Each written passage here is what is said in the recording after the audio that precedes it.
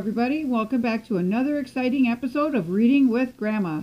Today I will be reading you 3 little golden books. These are geared for the smaller children in your life, your toddlers, your grandchildren, your great-grandchildren, your children. Pop them down with your tablet or your phone and let them enjoy a story and see the pictures. The first book we were going to be reading is called Fire Engines. The firemen slide down the pole.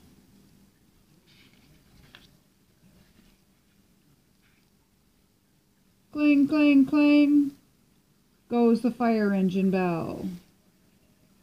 The chief is on his way. Here they come. Watch out, make way for the hose car.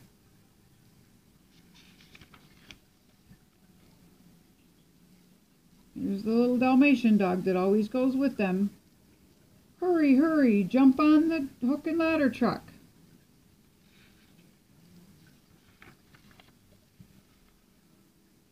The people come running out to see the great big hook and ladder truck.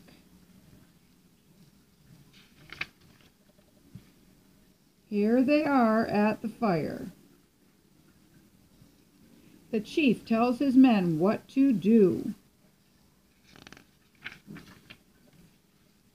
Quick, connect the hoses. Shh goes the water from the hydrant. Crank, crank, up go the ladders. Up go the firemen with their hoses.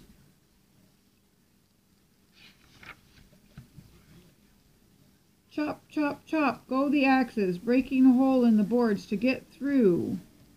Crash go the windows. The firemen have to break the windows to get inside to put the fire out. Down the ladder comes the firemen. They jump into the net to save things from the fire. There, he saved a little puppy. The fireman's jumping out of the window. Sput, sput, sput. Out goes the fire. Tired firemen and people go home. Everything is over. The fire is out. Everybody is rescued. Hooray for the brave firemen. There we go, the fire engine story. Our next story is one that my daughter, who is now 38 years old, used to love when she was a little girl. We got this book for her when we found out she was going to have a baby sister. This book is called The New Baby. It is by Esther Wilkin and pictures by Eloise Wilkin. Baby dear is my brand new baby doll. Daddy brought her to me on a very special day. It was the day Mommy and our new baby came home from the hospital. They are coming in the door. Mommy loves her baby and I love mine. We give our babies their bottles.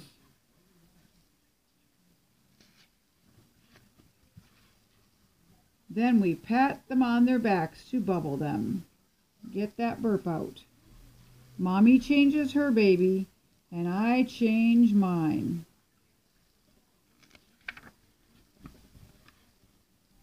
Mommy bathes her baby, and I bathe baby dear.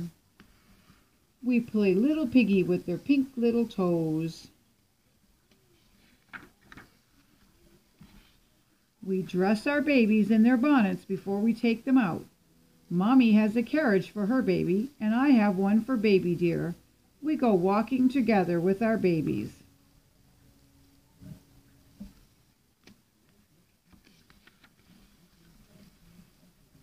Mommy's baby sleeps in a little white bed that used to be mine. My baby sleeps in a cradle all her own.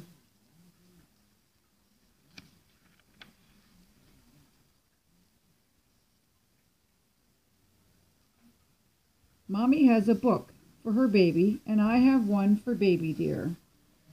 We write things in our book all about our babies. How much they weigh, how long they were, if they were a girl or boy, if a piece of their hair, and all the exciting things babies do. Mommy rocks and sings to her baby, and I sing to mine.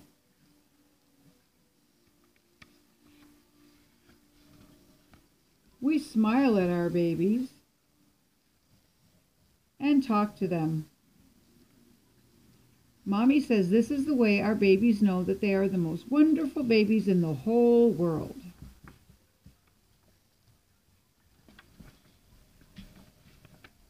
Sometimes Mommy lets me hold her baby. Mommy's baby is my baby sister. And when my daughter was that age, she loved holding her little baby sister. When my baby sister is a big girl, I will let her hold baby dear. And that is the end of The New Baby. Now our last book for today is going to be The Little Red Caboose. This was a good story that my son enjoyed when he was little. He is now 31, so he's not by any means a little boy anymore. Now my grandchildren love it. This is called The Little Red Caboose.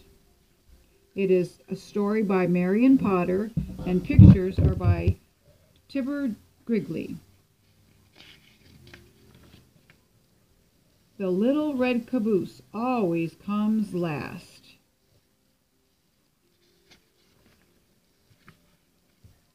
First comes the big black engine, puffing and chuffing. Then come the boxcars.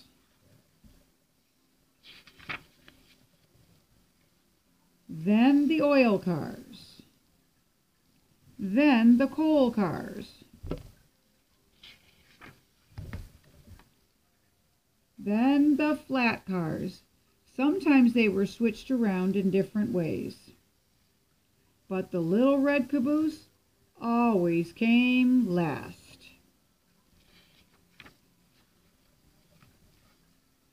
Boys and girls waved at the big black engine.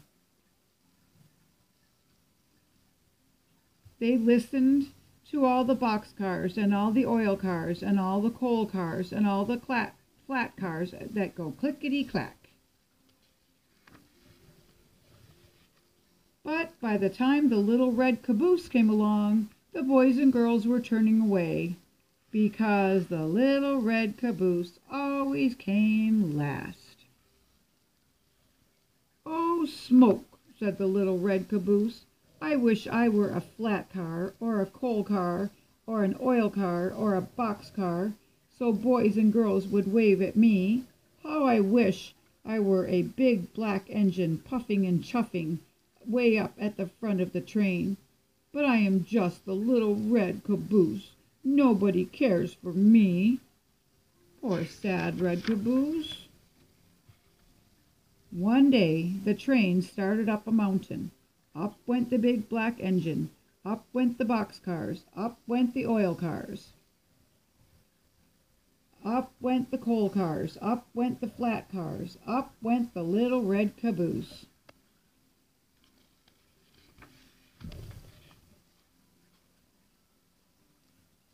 "Hang on tight, little caboose," called the flat car.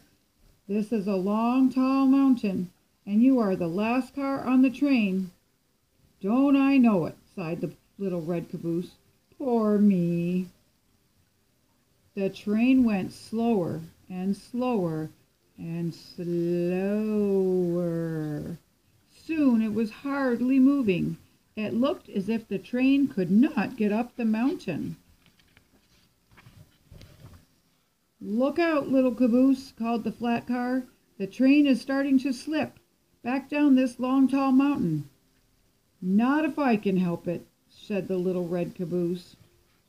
And he slammed on his brakes, and he held tight to the tracks, and he kept that train from sliding down the mountain. He was the hero. He saved the train. Then, bump! The little red caboose felt something push him from behind. It was two big black engines. They pushed the train up to the top of the mountain.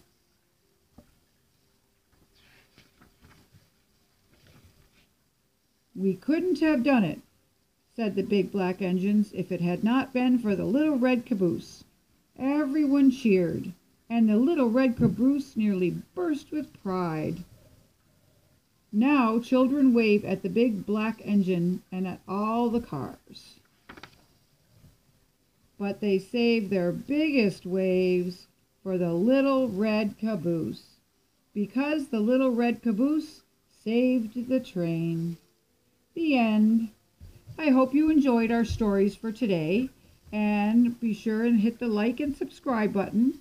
Now, Dino Brody and I are having a little contest here. Whoever gets, he's going to upload a video at the same time I'm going to upload this video, and whoever reaches 5 likes first and some comments hopefully wins our contest. Not sure if there's going to be a surprise for either one of us, but bragging rights, we can say, yep, I got my 5 viewers before you did. So please making sure to like, subscribe, and hit the notification button, and there'll be lots more stories to come. If you like a story, you want to hear it again, or if you want a different story, leave it in the comment section, and I will be sure to get it to you. All right, everybody, have a really great weekend. Bye now.